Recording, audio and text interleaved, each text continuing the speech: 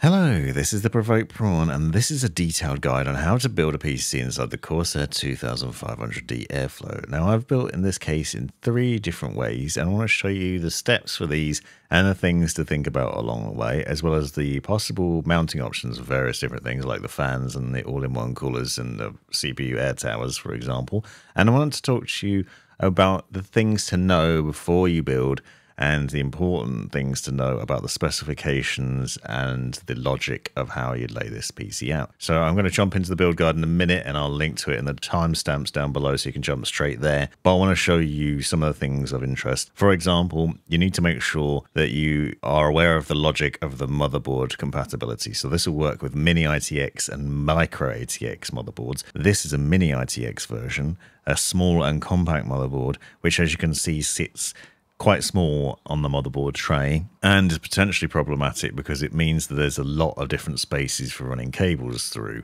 Now, maybe this variation isn't the most logical choice, as it's generally designed for small form factor cases, and the cables perhaps can end up looking a bit messy. By the end of it, you can end up with a relatively clean looking build, and it can be pretty nice, as you've seen already with the Corsair fans and the setup there. Once you put a GPU in and things, it's not too much of a problem. But really, you get a better experience out of it with a Micro-ATX motherboard like this Rear Connect MSI Project Zero motherboard. Now, this is a motherboard that is designed to work really well with this case, and the case, it works well with the motherboard.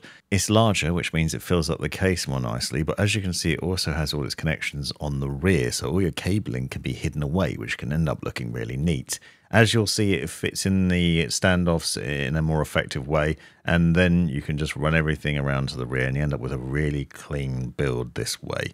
There are some caveats to this though, because it still can be a bit of a problem in other ways, so I want to quickly show you that as well. But as you can see, you can end up with very few cables at the front, which means a really clean build that's very eye-pleasing, and perhaps a bit more aesthetically pleasing anyway, because the motherboard is obviously taking up a lot more room in the case, and these motherboards often have more features and things to them anyway.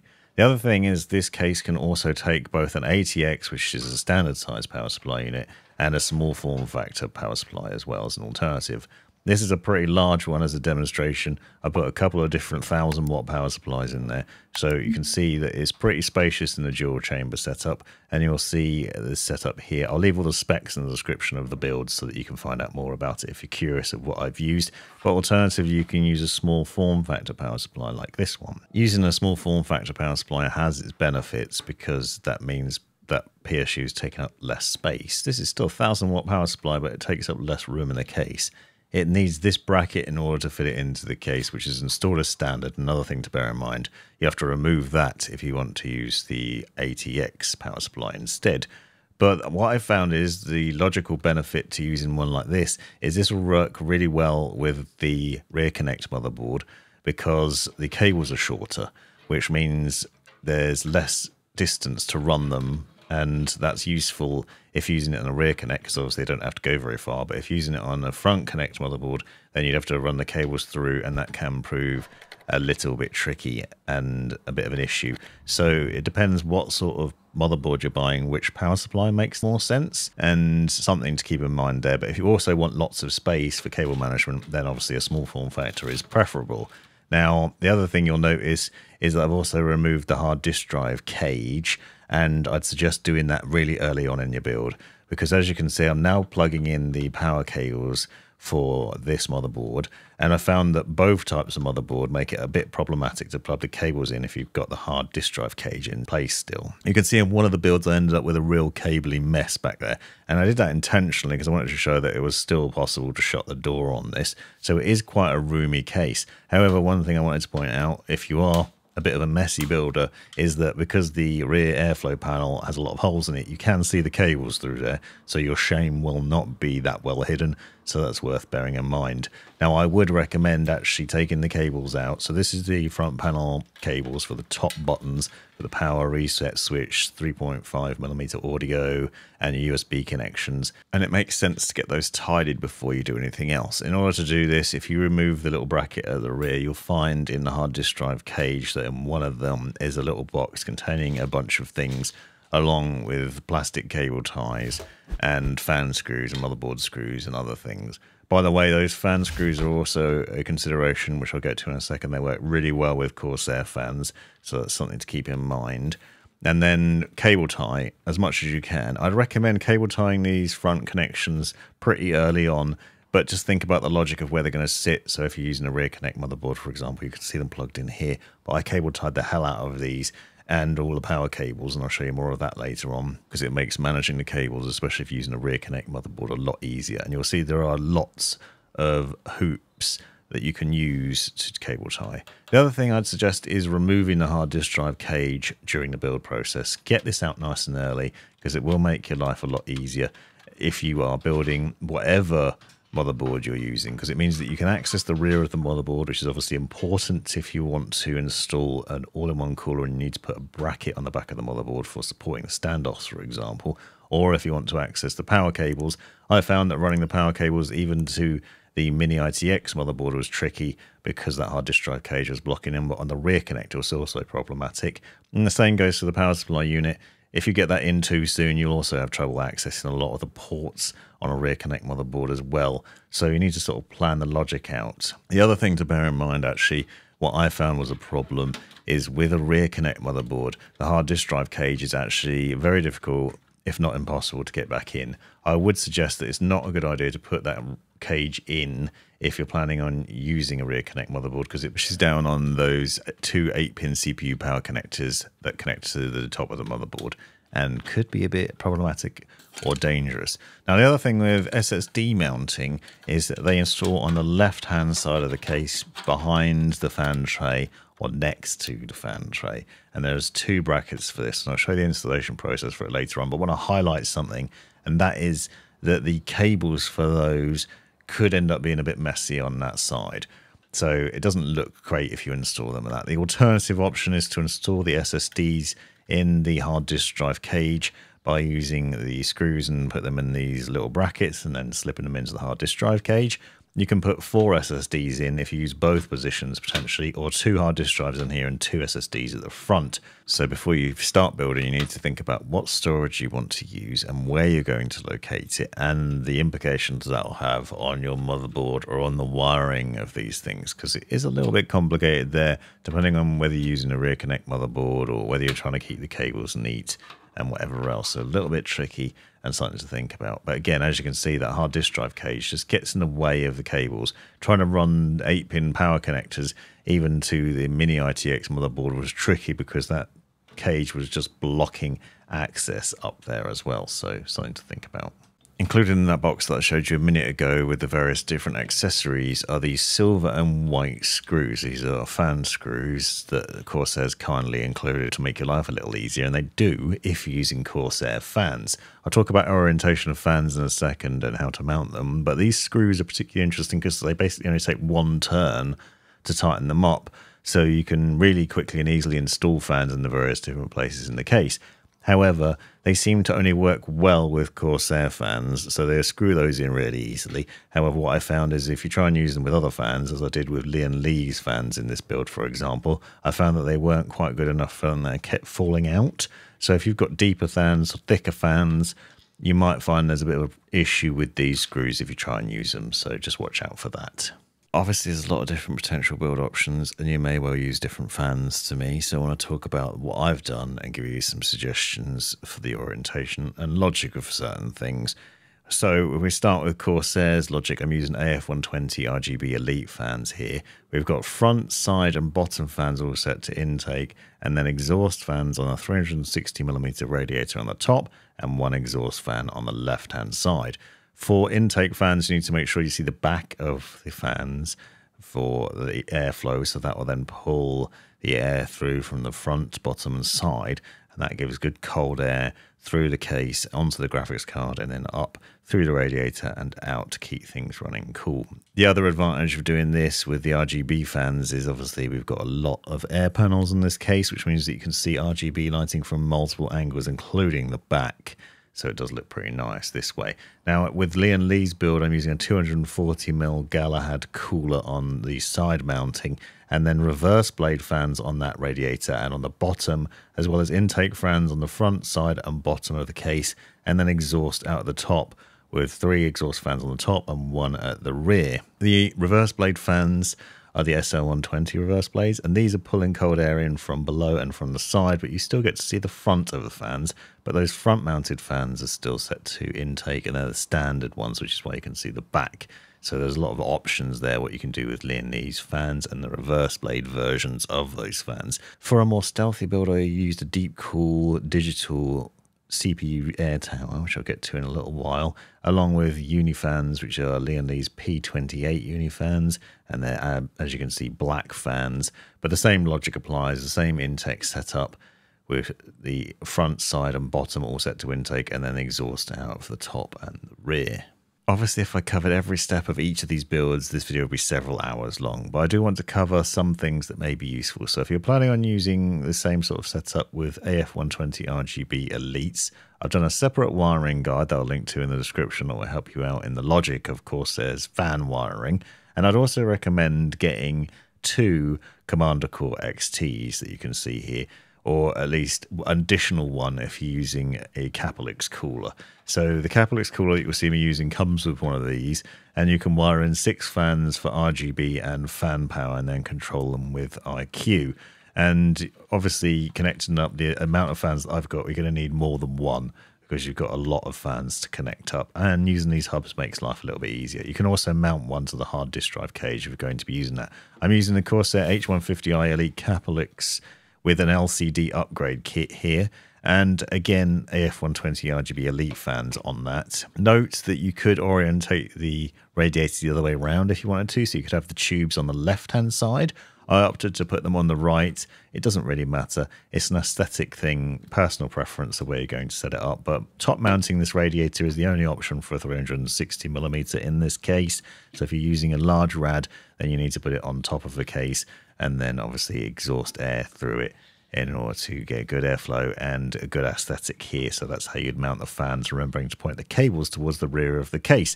I'm using the LCD upgrade kit, but you can also buy this with an LCD display, so you can get that radiator with that display if you want to. And again, 2 Commander cores are then part of that. So 1 comes with that cooler and an additional 1 for the extra fans. If you're planning on using as many fans as I am, this will make your life a lot easier. There are other ways, but it becomes even more complicated. I'd also recommend Corsair's USB hub. This is an internal USB hub that can take 4 USB ports and connect them up to a single one on your motherboard. That means you can connect up the Commander cores and the display to the USB controller and then to your motherboard, which solves problems if you've only got 2 USB connections on your motherboard, so it makes life a little bit simpler. Alternatively, you might want to opt for something like these unifans. So this is the SL120 V2s. I've used reverse blade fans, as I mentioned already, on the bottom and on the radiator. Now these are fans that have the blades facing the opposite direction. You can see them in the bottom of this shot here. And what this means is that you can use them on the bottom of your case or on the side, as I'm doing on the radiator. So you no longer need to see the backs as you're doing here, but instead you get to see the front of the fans, and that will still be set to intake. So these are intaking air into the case, but you have a nice aesthetic for them and they look a bit nicer. Now these are unifans, which means they're interlocking fans that then only require 1 cable per group of fans, which makes life a lot easier in terms of wiring, which make them ideal if you're trying to keep a really clean build with minimal wiring. Now I'm using a 240mm cooler here, the Lee Galahad 2 Trinity, which I'll leave links to in the description. And this can be mounted to this side tray. That tray can be used for fans or for radiators, and you can mount a 240mm radiator on here.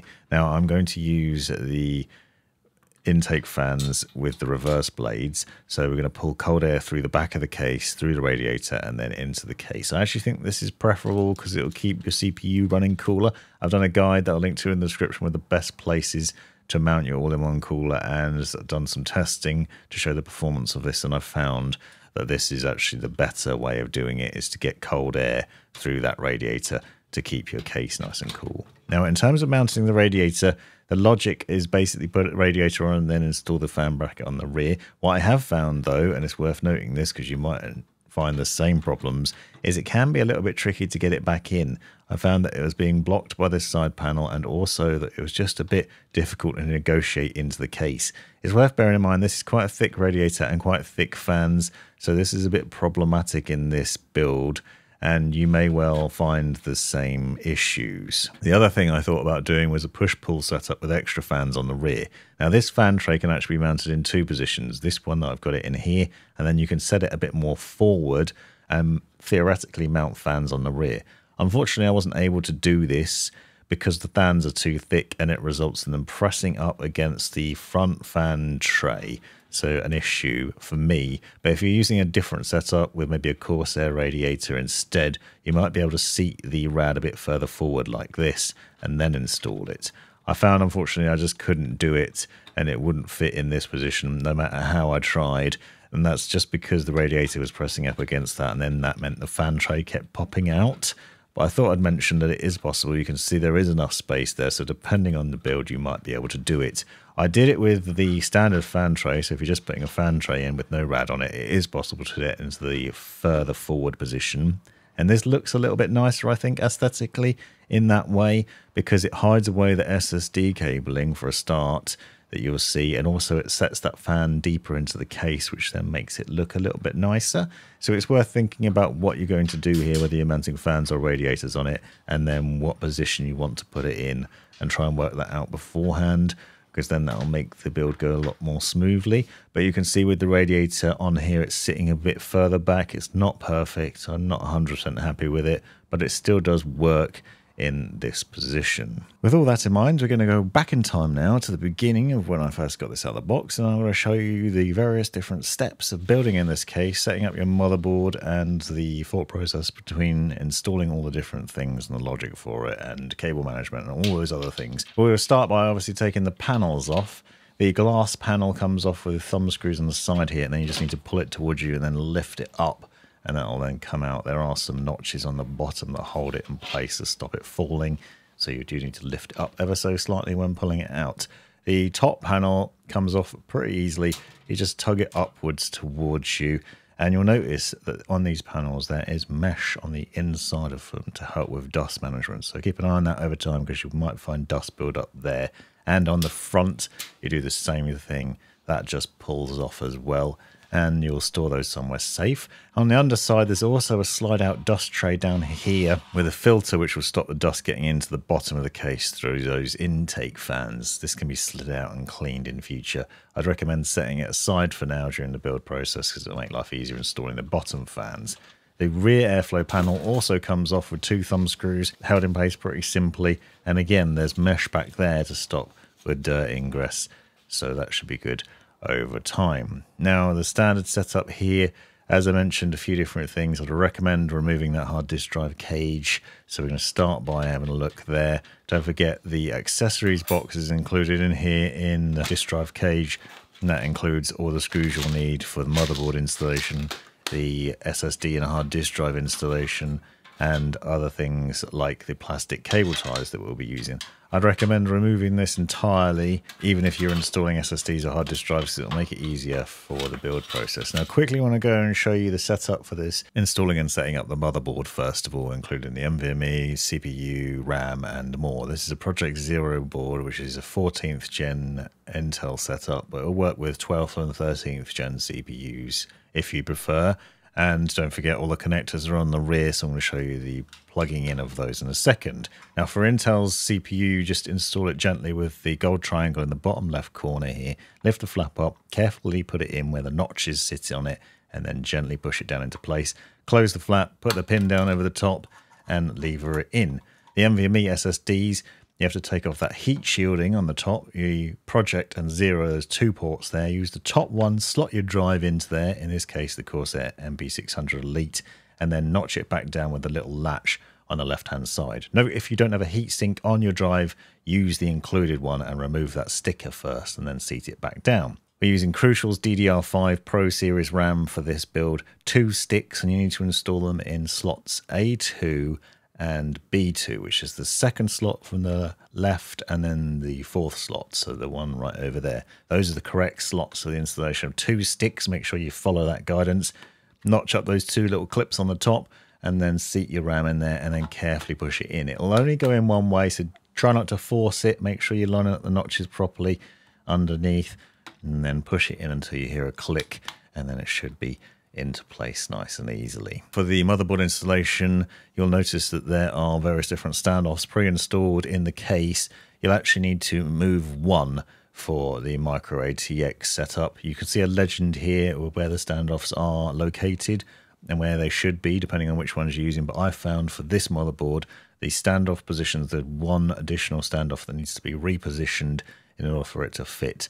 You can see markings on the back of the motherboard carefully indicating where to avoid collision in the motherboard from standoffs, because it could cause drama and problems. But the one we want to fill in is this bottom one right next to the USB ports. If you look down here at the bottom middle, you'll find there's one standoff there. Actually needs to move down to the port below that. If you use a tool to remove that, you should find it included in the little box of accessories. Remove that standoff and then put it in the lower position instead. For this build, I'm using Deepcool's AK500 digital air tower cooler. This is a pretty simple setup. I'm going to show you the process for installing this. This is an LGA 1700 socket motherboard as reference, and this cooler comes with a single fan, and it has a digital display on it that you'll see gives you temperature readouts and utilization and other things as well. So it's pretty neat and easy to install. First of all, you need to get the back plate, set the standoffs into the four corners, the furthest corners. This goes on the back of the motherboard, so I'd recommend doing it before trying to put the motherboard into the case. Install it into here by pushing the standoffs through to the other side, and then we're going to secure it in place. There are 4 screws that need to be screwed down over the top of those standoffs, basically double-sided, and they then have an additional screw that sticks up that we're going to put some bracketing on. So just screw those down and secure them tightly, and then you'll find these brackets clearly marked with CPU pointing inwards, and then 1, 2, and 3 as notches there. You need to make sure you line up the screws on those standoffs, number 2 for LGA 1700 socket. Seat these down over there, and then secure those brackets with a standoff. Notice that this one that I'm using has the CPU labeling facing inwards, so there's an arrow that points where the CPU should be. So this is the indication for that on that side, and then obviously the one on the left hand side has the opposite, pointing in towards the middle. Same sort of logic though, it goes on the point 2, so you need to make sure the standoffs come through the holes marked 2 on each of these, and then it's secured down with the thumb screws on top. That's securing that bracket there. Then we need to use the thermal paste, so we apply some thermal paste to it and pop that on, and then we're going to spread that out. I like to give a good spread across the IHS to make sure it's entirely covered and has some good thermal paste coverage. And then we're going to install the cooler itself. Now, in order to do this, we need to remove one of the fans, which is held in place with clips on either side and secured there, because that then means that you can access one of the screws that you need to secure. You also need to take off this top plate, which is the display, because in order to access another screw, the tool that comes included with this cooler has to go through the cooler itself and into that screw. You'll note that there's cabling on this display that also needs to be plugged in. Don't forget to remove this plastic sticker on the bottom as well. You've got to peel that off before you put the cooler down in place, otherwise you won't have good thermal performance from your cooler. Seat that down over the standoffs that we've installed on those brackets, and then secure it by gently screwing in each of these. So on this right hand side screw, for example, we screw it in a few turns to try and secure it a little bit. Then we move on to the one on the left. Now, in order to do that, as I said, you need to remove the display off the top, then put the tool through the middle of the cooler and to reach the screw on the other side. Now, I found that I had to basically have a look, get low down so I could see through the bottom of the cooler to be able to make sure the screwdriver was going all the way through and going into the screw. Not easy to see from this angle and not easy to record, so I'd recommend just getting your face down so you can see where it is and then secure each of these. You'll notice that I'm going back and forth between these, tightening them up until they won't go any further. Be careful not to over tighten, so don't go hard on it, just gently until it stops.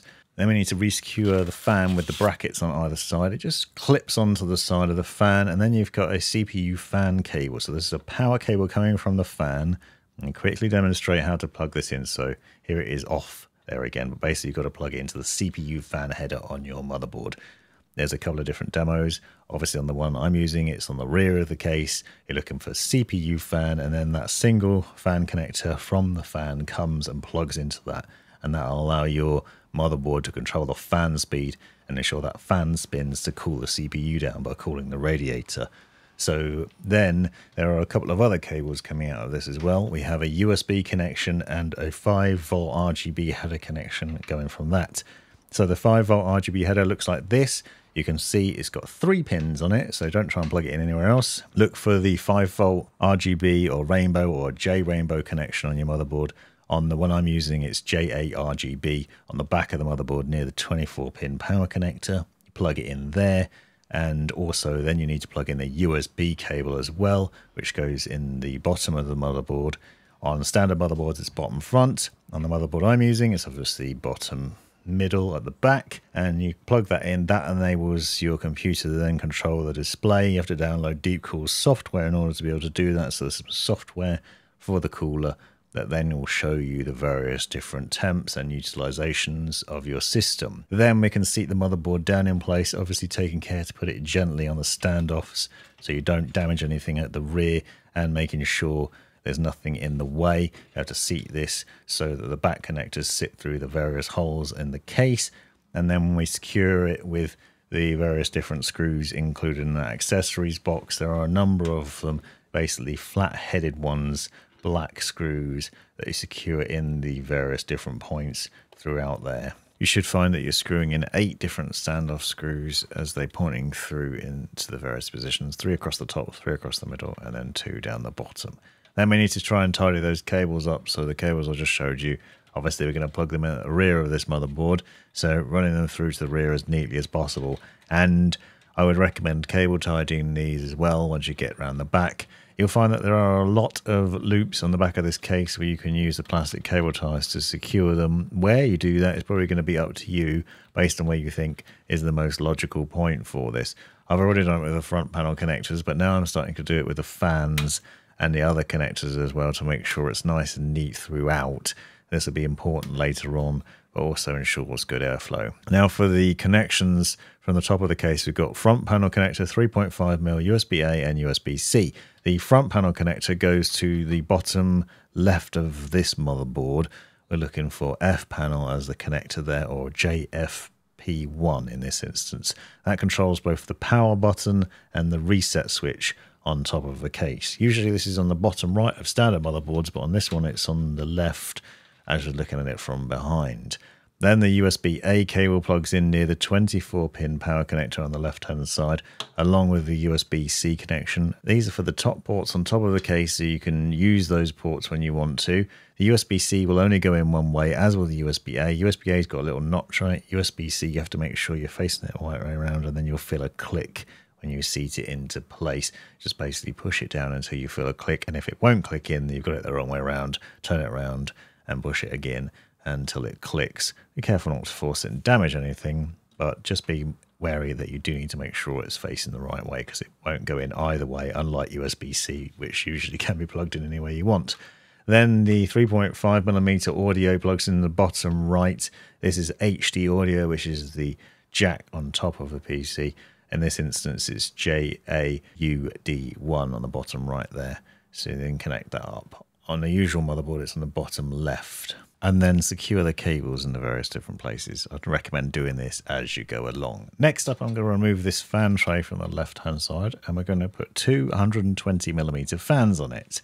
I'm going to use Lee & Lee's Unifans because they're really simple to install, and they use minimal amount of cables because they're interlocking fans that connect together and then have a single cable coming out of them. So these are Lee & Lee's P28 fans. They don't have any RGB, so this is a bit of a stealth build. I'm mounting them with the fan blades facing towards the back. So mount them onto this so that they face towards the rear. This is so it works as intake fans, so air's being sucked from the back of the case. This will then be combined with the 2 fans on the front of the case, which I'm going to install the same direction so that air is coming from the front and the side as intake. So we've got a lot of cold air coming in from there. Use the screws that are included with the Lee & Lee's fans because they're thicker to make sure these are secured well to the bracket. And then obviously you need to think about where the wire is going as well. So as you can see, it's running to the bottom of the case. Now we're re-securing this bracket into the case, and then I'm going to run that cable to a sys fan header. You'll notice there are two different points where you can mount this bracket. You can stick it to the rear here as standard in that position, or you can actually move it further in and seat it down on an inner position, which means that the fans are sitting a bit more further forward. Now I would actually recommend doing this because I'm mounting SSDs to the side of the case in this instance, and that will mean that the cables for those are hidden away a bit more. Then we'll plug the fan cable into the sys fan or chassis fan header on the motherboard, which you can see here in the bottom next to the USB connections. You should find multiples of these on your motherboard, and one per group of fans. Now I'm going to put two more fans with the same sort of logic on the front of the case, screw them in from the inside, but put the fans on the outside, and that will then pull cold air from the front as well. So I've got two lots of fans pulling cold air in from here, and then some from below as well. I'm basically making sure I've got lots of cold air coming in from different directions and securing that to the front fan tray. These fans then have the cable running to the rear as well, and you kind of have to tidy them up a little bit. I ended up tying these a little bit at the back and just trying to get them through the holes down the bottom there so they weren't very visible, to make sure it's nice and neat, because the goal here is to end up with a really neat case from the front so the cables aren't really visible. It is a little bit tricky, but the benefit of these fans is very minimal amount of cables. Plug that into a separate system fan header, and that will then ensure those fans are powered by the motherboard. So we're going to use multiple different system fan headers for each of the different fan connectors in here. Then I'm putting 3 fans on top of the case with the blades facing downwards into the case, so the backs of the fans are secured to the top of the case. That will ensure we've got exhaust fans, so these 3 fans are sucking air up out of the top of the case and away, so that will take out the warm air. And then I'm going to secure that and plug that into a system fan header. There's one on the top left near the CPU fan header that I showed you earlier on. So we now have loads of fans plugged in. For the power supply unit, I'm using Corsair's RM1000E.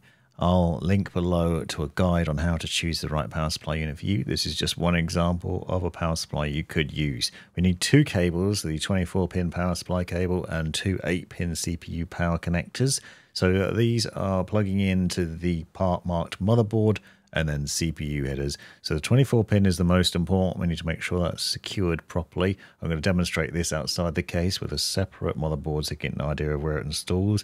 But you can see it's in 2 parts on the power supply end, and you need to connect that up and push that in. The logic for these cables are the same mostly across nearly all power supply units, especially if they're modular. So even if you've not got this one, the logic should be the same anyway. But you're seating these cables into place. Make sure you push them in all the way and that they click into place with those clips. You need to make sure it's secured both this end and the motherboard end to make sure your computer will power on properly.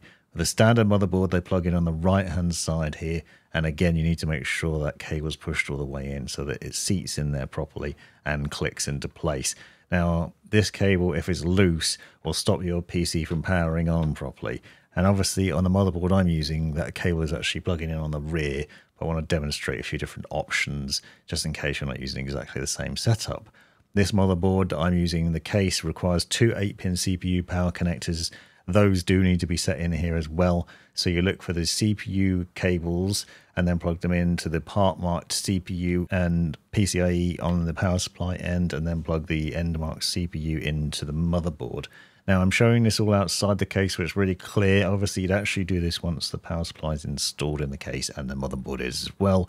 But I wanted to demonstrate without obstruction where these cables plug in. So the top left, 2 8-pin power connectors, clearly marked CPU, plugged in and connected in there and pushed all the way in so the clips are fully seated and that is ready as well. Now you can see, to demo the back of this Project Zero motherboard, they plug in on the left hand side of the 24-pin and then the top right for the 8-pin CPU power connectors. And again, this is the view that you'll see once you get it installed in the case. Put it in there and plug those cables in. Make sure they're all seated in properly. Now that's what you need for the motherboard powering. Obviously I'm going to show you everything else as well, because your graphics card and other things are going to need powering too. And depending on what else you're doing, you might need some additional cables. So it's worth getting them all plugged in initially. So I'm using an SSD and a hard disk drive as demonstration purposes here, and you'll want SATA power if you're going to use any of these drives. Two cables need to be plugged in from the drives, the power cable and the data cable. So we'll start with the power cable, which looks like this. You should find these flat daisy chain connectors on a single cable, and essentially you've got multiple connectors on there, so you can actually plug in multiple drives from your power supply. What you want to do is look for the parts marked SATA and plug your cable in there on the power supply end. The SATA connection will power hard disk drives, SSDs, fan controllers and other things too. In this instance, I'm just using this SSD from Kingston and a hard disk drive for demonstration purposes from Seagate. I'm actually going to be using two crucial SSDs in the build, but I have these to be able to demonstrate that as well. So you can see there's an L-shaped connector on this daisy chain cable that plugs into the drives, and you can't get it the wrong way around. And then you should find these other data cables included with the motherboard, small little ones with metal clips on. They plug into the drive and then to your motherboard, and that will ensure the data can be transferred back and forth and that you can access what you need to. You can daisy chain the power for these things together, but not the data. So you need two separate cables for each of the drives. And then we're going to move into the graphics card powering.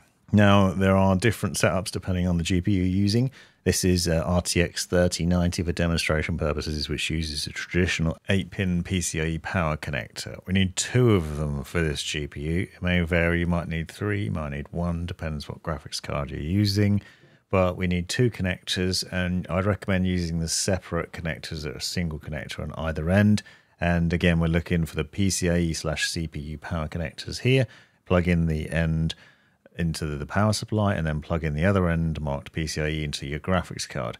So if you use those two, you'll notice that on one end the cable is actually split into two parts, so you need to push those two parts together. On some power supplies they actually notch together so they clip together properly, and then you just push it in. But you need to make sure that all the parts are pushed all the way into your graphics card, because if the second bit is a bit loose, then that might mean that your GPU is not getting enough power, and therefore you're not getting the potential frames and other things out with the performance that you need.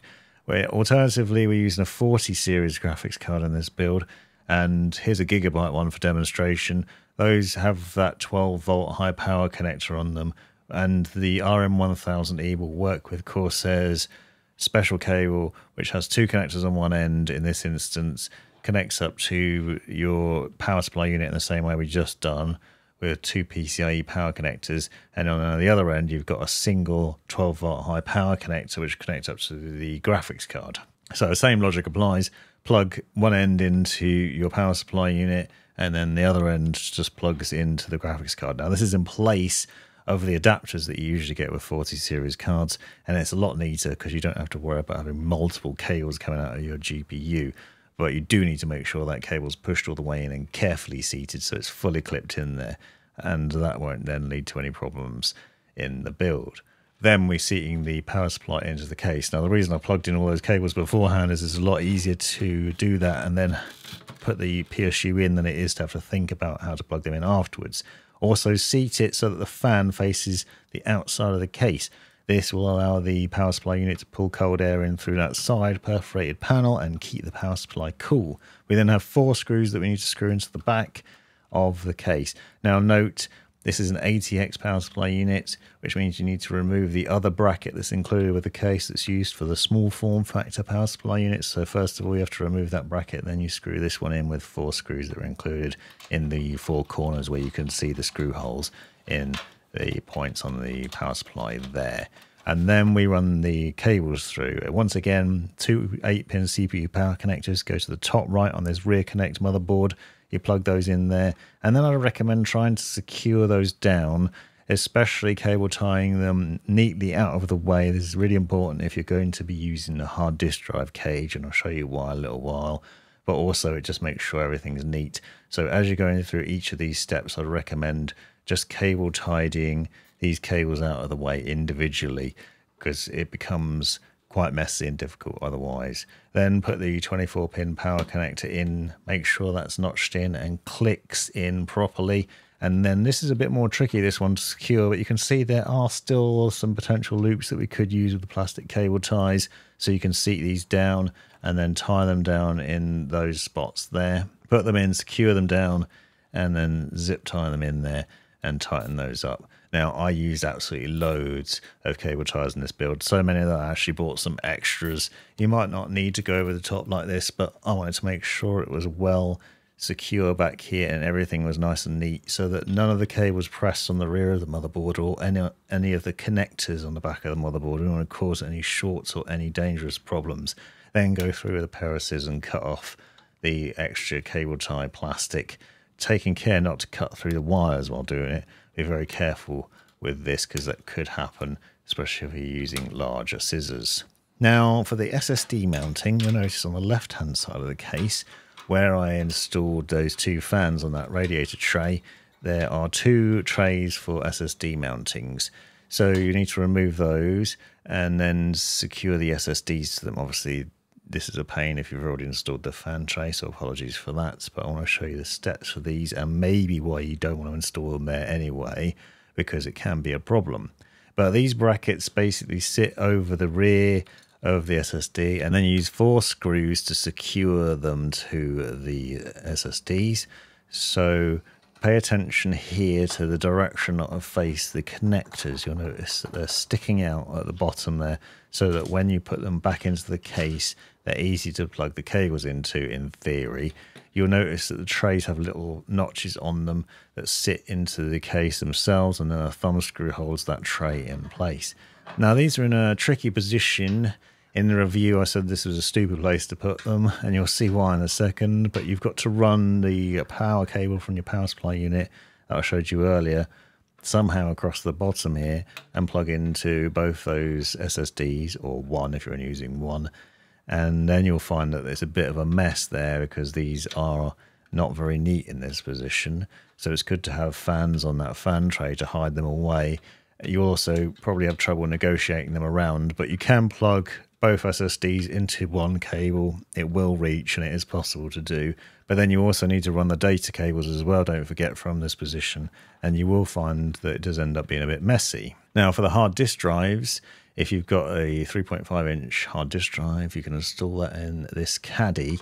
So there's some clips on the inside of this from the hard disk drive cage that slot into the sides of the hard disk drive, and you'll notice the way around it goes there. So again, the cable connections are sticking out at the end. There's also 4 screw holes on here, so you can use screws that are included in the box to secure the drive as well. So not only is it clipped into place, but it's screwed into the tray as well. And then the tray then mounts back into the hard disk drive cage, which is installed at the rear of the case, as I'll show you in a second. So fairly simple to install. You can put 2 hard disk drives into this cage, or alternatively you can put SSDs in here instead.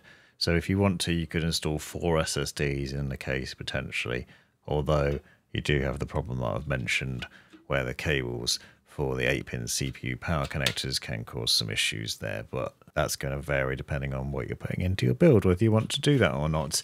So if we're using hard disk drives, they slot in there, and then you use the SATA power connectors, so the flat connectors that I showed you earlier, you connect those up to the hard disk drive, and you could obviously connect 2 hard disk drives to this, both in that cage, and then once again the data cable runs from the hard disk drives to your motherboard, and you'd need a separate cable for each of these, and they plug in on the right hand side of the motherboard or on the rear connect motherboard, the rear on the left. Where you're looking for the SATA connectors here, you can see we've got SATA 5 and 6 on this left hand side, for example.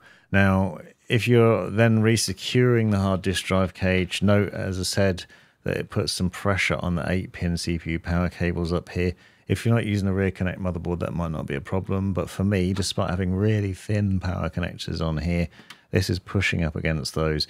So I ended up not using it because it doesn't seem safe. So I just got rid of it because I don't think that's pushing in the right place there. Now for installing the graphics card, I actually had a problem with this, so I'm going to recommend something which is taking off this bracket at the rear. There's a bracket at the rear which is held in place with 2 thumb screws. If you remove that, then mount your graphics card to this with a couple of screws that are included there, it's much easier to then install the GPU. This is really weird, but it is the issue that I've had with installing the graphics card on here. And I don't really know why. It's a weird thing about the design, but it was not easy to get in the standard way. So this seemed easier and safer. So you then have to slide your GPU in from the left-hand side, push it into that top PCIe X16 slot, push it down, and then re-secure the thumb screws on the outside of that bracket to then secure the graphics card in place. It's worth noting that there is also a vertical GPU mount you could potentially use in this case if you wanted to. And then we plug in the 12-volt high power connector. And then you just put the rear of the case back together. So putting that back over there, and obviously that shuts nice and neatly because we've done a good job there. And turn your PC on and make sure everything's running properly. Now you will notice that the fans are spinning at maximum speed, which is really loud. And that's because the BIOS needs changing. So turn the PC on, mash delete, go into the BIOS, and then we're looking to change some settings. Turn on XMP and then head over to hardware monitor. And then what you want to do is basically check that temps aren't too hot, which they aren't in this instance. And then we need to go into each of the system fan headers that we've used, so system 1 for example, and change it to PWM mode instead of DC.